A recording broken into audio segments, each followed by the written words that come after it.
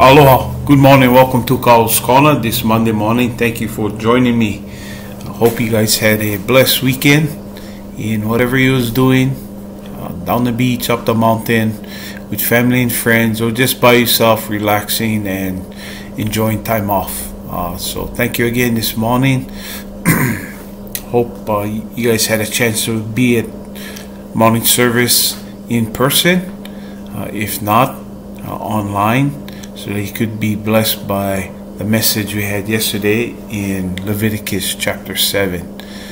A lot of complex things going on with this journey through Leviticus, but Kahu is just anointed and blessed by God to just bring us the message word for word, break down the message, and show us how Jesus is also in the Old Testament, and how the New Testament can only exist with the Old Testament.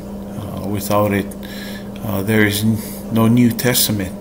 And each Sunday that we come and we partake in a message and take notes and really go back and read, that it is there. When we read sometimes on our own, we might just surface read and read over things that God wants us to catch, but sometimes it takes another person's point of view, God's wisdom in him, to bring it forth so that we can see it and understand it, and then go back, reread, and then you can see it. So it was a blessed time. Again, for those of you who have been home for such a long time, I encourage you to come out on Sundays. This coming Sunday, there's going to be pot blessing after service. We're going to start doing it on a regular basis every 2 weeks, the second and fourth. And like how Keith just said yesterday, that eventually in the future we can go back to every Sunday. But for now, 2 Sundays a month is a blessed time to just fellowship, meet new people, build new relationships, and I just see what God has in store. There's always outlets to serve Him, to be of service to anybody, our guests, our visitors, even the congregation, our family. So I encourage you, if you're home, please come out, be blessed. This morning, it kind of just ties in a little bit to what Kahu's been leading us through, and I just wanted to talk a little bit about how we examine ourselves, self-examination or self-condemnation. Sometimes we think we're not worthy of God's grace and mercy, so we kind of condemn ourselves. We feel guilty. Believe me, Jesus died on the cross because He knew exactly when we came to Him in humility and asked Him to forgive us for our sins, come within us, live within us, change us, live through us, so that we can be a testimony for Him. But He also died for the future sins, the future shortcomings that we might have. Satan's not going to leave us alone when we get saved by Christ's blood. He's going to probably pursue us even more because we're in the game, we're off the sideline, and our Jesus wants us to be a testimony to people who don't know Him. So when we get saved by Christ and ask Him to live within us, and we believe the gospel that He lived a sinless life, that He died upon a cross out of love for our sins, carried our burdens, was buried, and on the third day God raised Him from the grave to everlasting life. So in Him and through Him we have salvation. Once we come to know Him as Lord and Savior, Satan just ramped up his deal on us, so he's going to pursue us even more. However it may be, if he can get us to get back out on the sideline, condemn ourselves, and tell ourselves that we're not worthy and just crawl back in a hole, then yeah, Satan is doing his job. But I just wanted to hit on a short passage from 1 Corinthians where Paul wrote back to this is again all in-house, all the believers.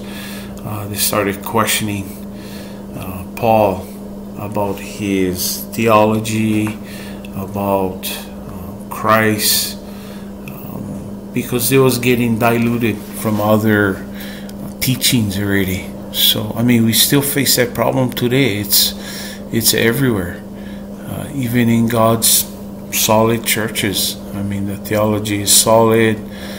Everybody's studying and reading the truth, and sometimes something can come in and then can make people think, well, I don't know, maybe there is something else. And it's exactly what's happening to what was happening to the churches back then in Paul's time. You see it in the letter, and he had to reaffirm them that Christ is who he said he was, and what he did upon the cross was truth. So he constantly kept writing letters back to these churches, encouraging them in the faith. And I just wanted to take one passage. He talked to them about examining themselves. We got to constantly do that on a daily basis. We fall down, we got to get back up. We got to examine and say, hey, where did I go wrong, and how can I correct it? Because if you're a true child of God, the Holy Spirit is in you. He's going to help you. I think sometimes, like for myself and for you guys also, when we fall short, when we do something that is not right, the flesh is still in there. It's still in here. Even if we have the Holy Spirit residing in us, wanting to help us on a daily basis, we have the power to put him aside and go do what we want, and then the next day feel guilty about it, truly come to repentance with God, and God will say, you know what, my child, we'll start all over again. And you just keep starting that process. But Paul wrote to the church, and he said, you guys got to examine you guys self. Are you truly in the faith, or is just a covering? And then when you get stressed out, you get weak, you do something that you feel guilty about the next day. So is your faith strong? Is what you're doing, are you in God's word? Are you praying? Are you around other believers? So that all of that things can work together, and then your faith becomes stronger. And you don't give Satan the advantage, the flesh, to take over. When you're weak, when you're stressed out, you do things or something that you might regret the next day. Satan just loves when we do that.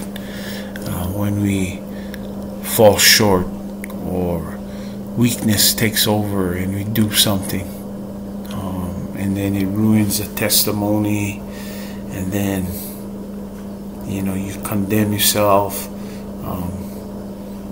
It's a spiritual battle. And Satan is saying this exactly. I might not have him at the end of the game, because he's going to be with heaven, Christ in heaven. But if I can just get him to mess up along the way, ruin his testimony, keep him off the field, hey, you know what? That's what I can do. He might not win the war, but he can win the battles within the war, basically. And this is what Paul just trying to tell these believers. And it's out of 2 Corinthians, chapter 13, verse 5. He says, test yourselves to see if you are in the faith. Examine yourselves. Or do you not recognize this about yourselves, that Jesus Christ is in you, unless indeed you fail the test? Pretty simple. I mean, but today's time, there's so much things going on with families, everyday life, and Satan would love when we fall short, or we let stress, the cares of the day, get us into a pickle, and then we get stressed out. And Kahu talked about that yesterday a lot, and he took us to the Gospel of Matthew, and talked about Jesus saying, "Why worry about tomorrow? Tomorrow has its own worries." But trying to make our life simpler, the way we live, the people we hang out with, what are we reading, what are we watching. If we hit the daily scriptures every day and read about what God wants for us, the Holy Spirit within us is going to confirm it. When we fall short, we're going to fall short daily, and just re-examine ourselves and just ask the Holy Spirit to just say, lead us again, get back up, keep moving forward, don't fall backwards. Satan would love for us to just keep looking in the rearview mirror and not moving forward and being condemned in our past, when Jesus died for our past, what happens today, and in the future.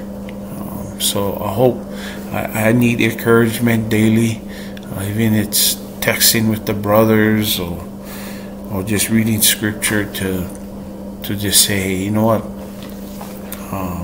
get back up, keep moving forward, and what can I do for God today? How can I be of help to somebody else, or do something that will honor Him? He knows we're going to fail Him, but He's always there to pick us up if we truly repent and examine ourselves and see where we fall short.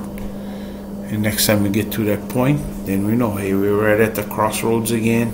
This is what I did wrong. How can I do things different? So I hope you guys have a good week, a safe week, a blessed week. Stay safe out there. God bless. Allah.